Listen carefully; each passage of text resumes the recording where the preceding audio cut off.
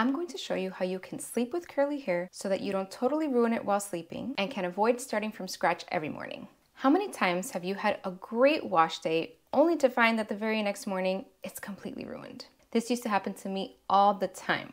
But there are actually some ways you can prevent this from happening, and they're very simple and easy to do. So I'm going to show you a couple different ways that you can protect your hair while you're sleeping. And at the end, I'll share how you can help your style last longer even if you have to sleep on it.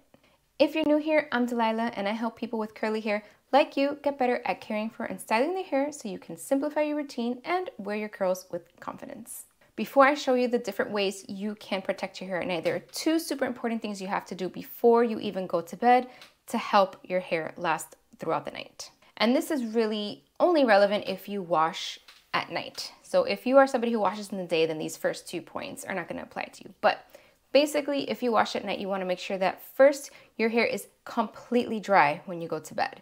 So you don't want it to be even a little bit wet, 100% dry before you go to bed. And then 2, you want to allow at least an hour between when it's done drying and for you to go to bed. This is like what I call the setting time, the time for your hair to set so that it actually dries in this style and holds this style, and it's less likely to get ruined at night because it's not so fresh anymore. Now, the first one I'm going to start off with is the one that I have found to be the most effective for most people. So this doesn't work for everybody, but it works for most people, so I would start here. And that is to use a bonnet, buff, silk scarf, or a cap, something that basically covers your hair while you're sleeping. So let me show you a couple of different options. You can get something that's like a cap like this, and you would just put your hair into the cap, just like you would if you were going to take a shower. You want to make sure that when you're getting your hair in the cap, you're letting it pile on naturally on top, and you're not kind of making like these wonky little, especially for fine hair like mine. But if your hair doesn't get ruined easily, this probably doesn't apply. But if you just kind of pick it up and put it in some random thing like this and pop it in a cap and sleep on it, you're going to wake up and it's going to have those marks. So I like to be extra careful. So you want to flip.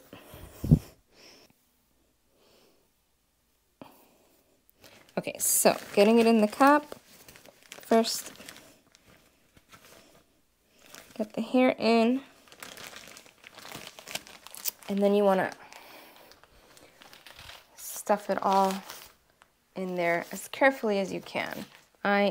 This cap is too small for me, so I would need a bigger cap for this, but they make silk caps and lined caps and all kinds of different, and ones that are, I think my hair is just too long for this. This is better for shorter hair, but they make ones that are kind of long, like a sock almost.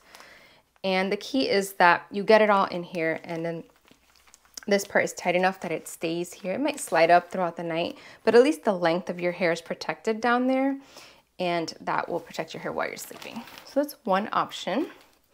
You can use a hair buff. This is my personal favorite.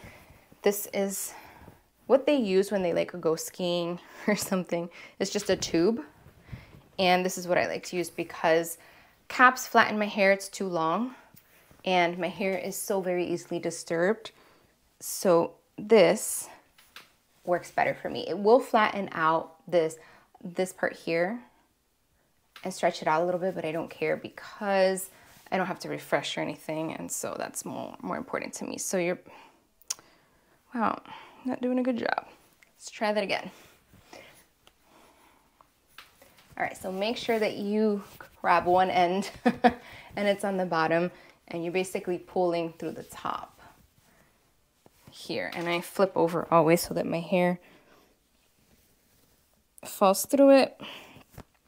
And this one's really good for long hair because it like really stretches out, as you can see. Like all of my hair's in here.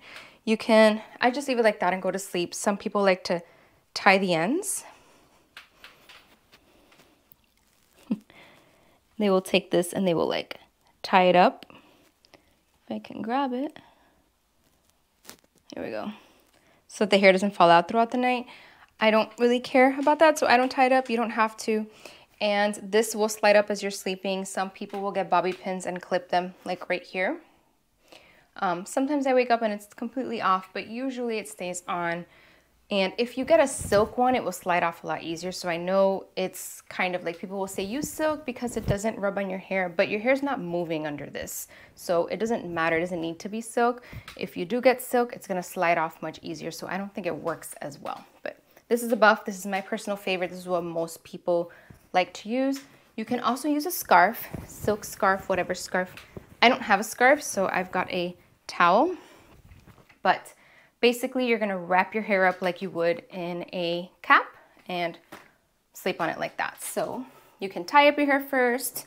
It doesn't really matter, but basically, it's like plopping. So I don't think you can see it on the camera. Let me see if I come out here. Does this show? A little better. Okay. So you're basically gonna do like plopping and tie it up.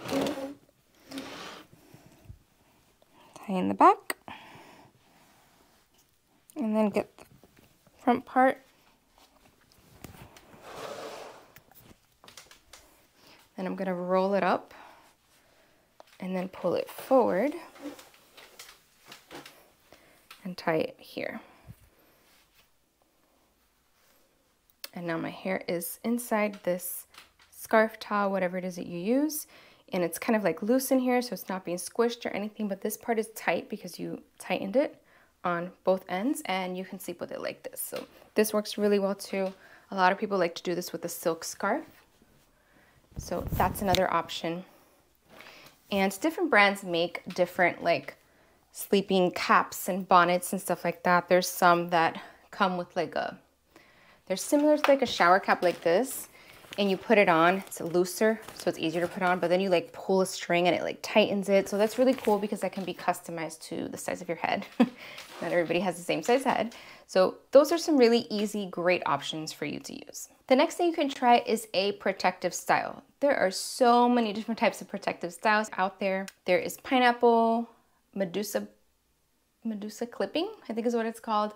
Braids, buns, I mean, whatever works for you. Most people will pineapple, which is when you take your hair and you very loosely pile it on top of your head, like as close to the front as possible. And then you use like a silk hair tie or something that's loose like that. And it's supposed to look like a pineapple, right? Your hair is here on top. So when you lay down, you're not squishing your hair, but you can still end up sleeping on this part. So some people will take this and they will clip it, this part here, so that this part doesn't move around too much. Some people will put it in a bun up here, put it in a braid. Those are all options. You can try and see what works for you. This doesn't work for me because it gives me a headache and it really pulls on my hair. So this all straightens out. All of this will straighten out, and then I'll get this kink right here.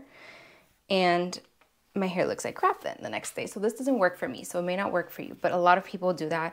If you have like really high density hair or really coarse hair, this works really well because your hair is not so easily disturbed like fine hair is.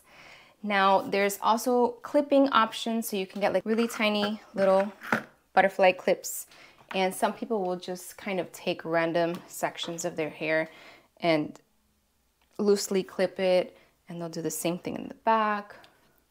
Clip it in the front, kind of just getting it out of the face. So this is like making a ponytail out of clips. You're basically just using a bunch of different clips to get your hair up in a loose ponytail, using all these clips. And that can help with people who have shorter hair that doesn't reach a ponytail. So if they're too short to reach a ponytail, you can use this. Or if your hair is like mine, it's fine and very easily disturbed, this can work because it's not pulling on the hair like it would be if you're using a hair tie or a hair buff. So that's a good option for those hair types. And you know, any other way that you can put your hair up into a braid, bun, it depends on your texture which one will work for you, but those are some different options. Now I've mentioned a couple of times already that my fine hair is very prone to being disturbed when I mess with it. So if you've got fine hair, then less is more. And so doing something where you don't fuss with your hair as much, you're not touching it as much, you're not moving it around as much, it's not very tight, the less you do, the better it's gonna look. So just with all of this that I've been doing for this video, like it's starting to stretch out my curls here. I can see like already this is stretched out and I haven't really done much. So imagine if I would have left any of those things on overnight. My hair would be totally ruined tomorrow. So less is more, and be careful with if you have that hair type. Like I said, for me, the buff works best because it's the least amount of friction and pulling on the hair, and it leaves like the length alone so that it can hold its curl pattern. Another thing you can try without using any kind of hairstyle or something to cover your hair, you can just leave your hair in its cast after you style. So this can be helpful if you wash at night. If you wash in the morning, you're probably not going to want to leave it in a cast as you go on about your day and you go to work.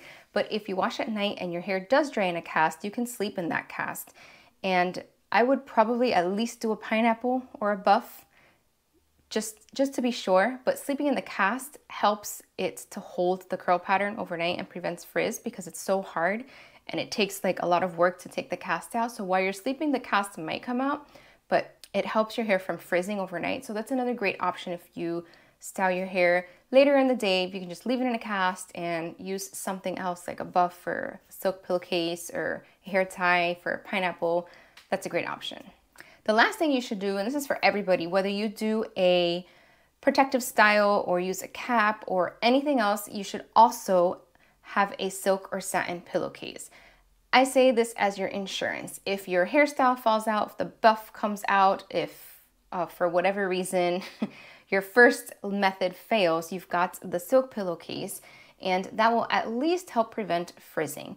So while you may be squishing your hair still by sleeping on the pillow, even if it's a silk pillowcase, you're not going to cause the amount of frizz you would if it was a regular cotton pillowcase. So it just helps prevent moisture loss in the hair, and it helps prevent frizzing in the hair, and it helps prevent tangling in the hair too. That's something a lot of people struggle with. So that's like the last thing that I want to make sure that everybody does at a minimum, silk or satin. Which one you choose is really a personal preference. Silk is not vegan, so if you're vegan, you're going to want to go with satin. But satin doesn't breathe as well as silk does, so if you are a person who tends to get really hot when you're sleeping, then silk is going to be a better option. So now that you know how to sleep with curly hair so you don't ruin it, what's your next step? If you really want to make sure your curls last longer, then watch this video next. It's called 5 Tips to Increase Hold in Naturally Curly Hair. In it, you'll learn exactly how you can make your curls last longer. So just click the video you see on your screen and I'll see you there.